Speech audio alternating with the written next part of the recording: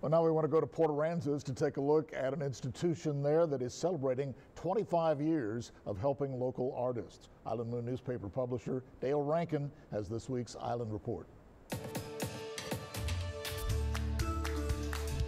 In the 1990s, a group of Port Aransas artists decided they needed a place to display and sell their work. 25 years later, the Port Aransas Art Center is still going strong.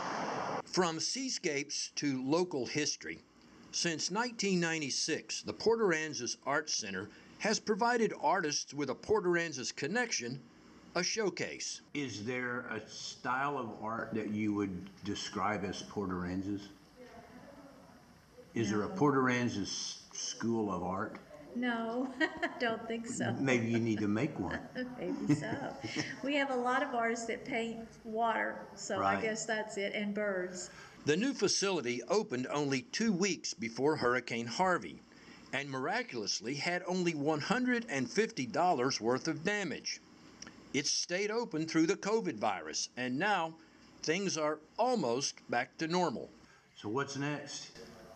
What's next? Well, we're having an exhibit this coming month that is our all-member show, which should be a really good exhibit. And we're trying to get back to having our first Fridays that we've had for 25 years. So mark your calendar for the first Friday of each month beginning this summer. The Island Art Center will be ready to party arty. For 3 News and the Island Moon newspaper, I'm Dale Rankin, and we'll see you on the island.